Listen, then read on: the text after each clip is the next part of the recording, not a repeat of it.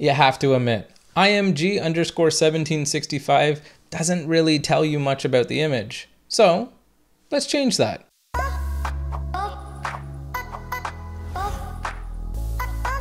Capture One has a very robust naming feature with lots of options, but for this quick tip video, we're just going to be focusing on a simple naming convention that works really well for in-studio headshot sessions. When shooting tethered into Capture One, images are named by the next capture naming tool and not the camera itself. So when we create a new Capture One session, typically we like to use a simple naming convention like first name, last name, headshots. Then we replace spaces with hyphens in the capture name.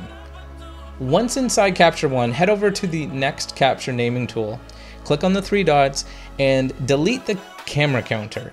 Add a hyphen and drop in the 1-digit counter. Change it to 4 digits and you're basically all done. If you want to add in a date token or any other token or words, feel free to do that now, but for most of you, this is a simple naming convention that works perfectly well.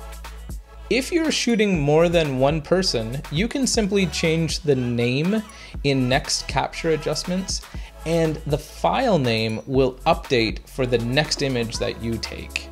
Now your client name will be embedded right into the file name, which makes it super simple for you or your client to find their images in the future.